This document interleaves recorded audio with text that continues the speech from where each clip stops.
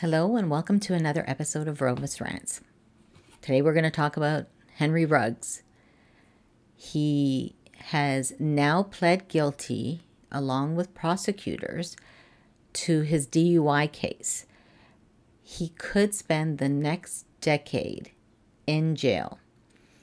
Ruggs and his attorneys revealed that on Tuesday morning, the former Raiders star receiver has pled guilty to one felony count of DUI resulting in death and one misdemeanor count of vehicular manslaughter.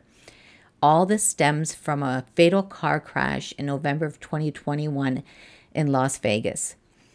In exchange, the prosecutors will drop the rest of the charges against Ruggs. Now, he was initially charged with 4 felony charges. As part of the agreement, Ruggs' attorney also told the court that he would accept a sentence that could include prison time of between 3 to 10 years.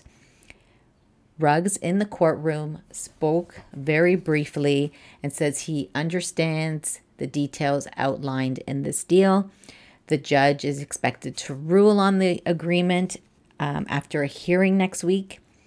If the judge does not agree to this deal, Ruggs is able to withdraw his guilty plea and move forward with the trial.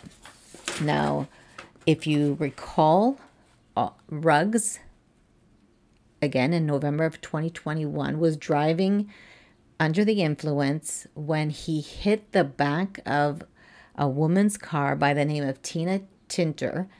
Her car caught fire and killed her and her dog that was in the vehicle. Ruggs was traveling at 156 miles per hour just before the crash, and his blood alcohol level was twice the legal limit. He was immediately released from the Raiders organization and has never played another down in the NFL and probably never will. Subscribe to Rovis Rants, hit the like button, and we'll see you soon.